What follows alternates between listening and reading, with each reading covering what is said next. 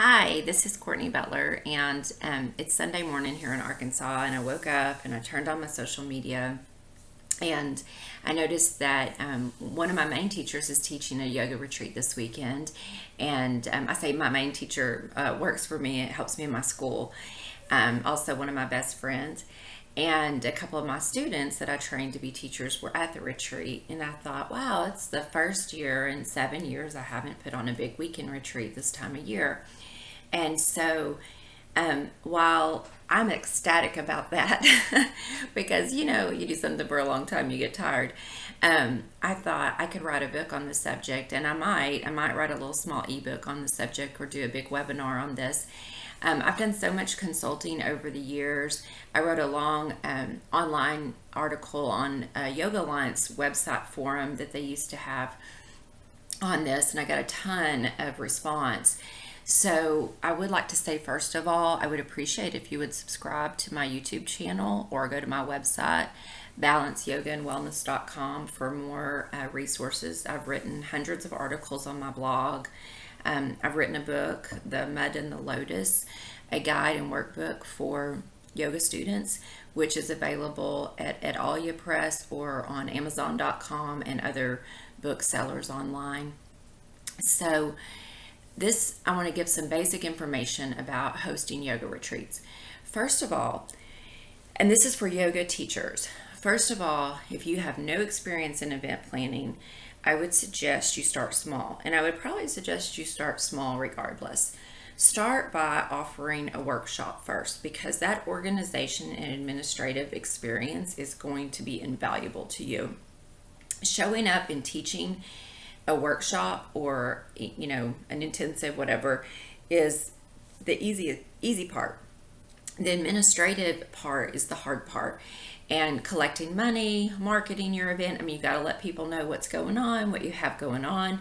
You got to find space. You got to decide what you're going to offer, any kind of amenities or anything like that. Sorry about the clicky clack, that's one of my little puppies in the background.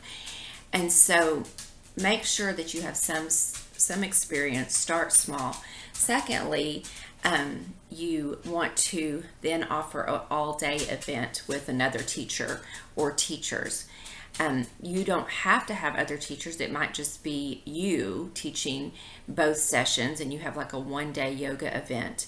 You might want to add, offering some food and things like that. This is going to be a great experience. And one of my teachers, Larry Payne, PhD, has written a ton of books, but one of his books is called, I think it's The Business of Doing Yoga, and I think it's available on Amazon as well, but it also has a lot of information on offering a yoga day.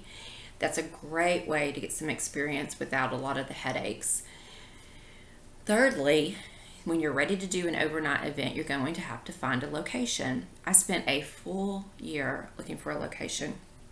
It was funny, it was in my face the whole time. I ended up going to the church camp that my children went to and that I went to, that is a Presbyterian church camp here in Arkansas.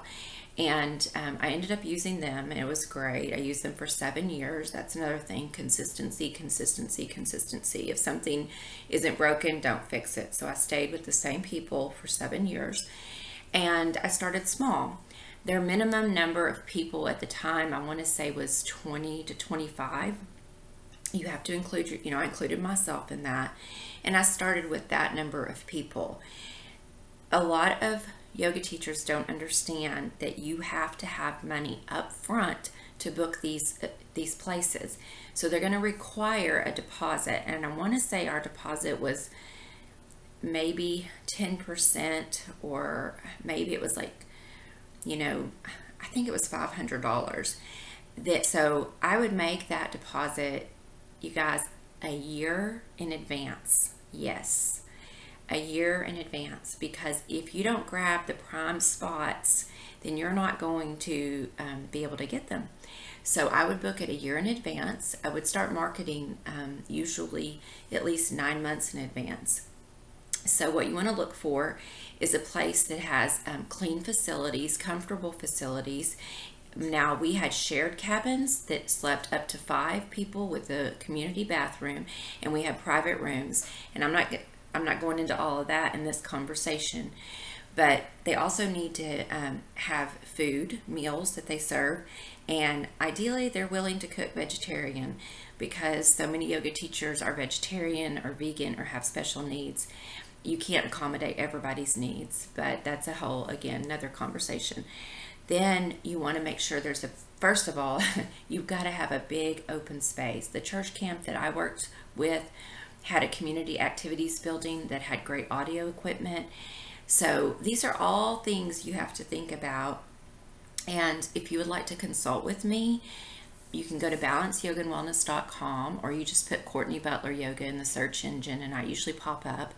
I have very, very reasonable rates for phone and email. So if you would like to consult with me, just go online, book a session, or email me and we'll set something up. I would be happy to do that for you. I guarantee you I can save you as much money as you would make.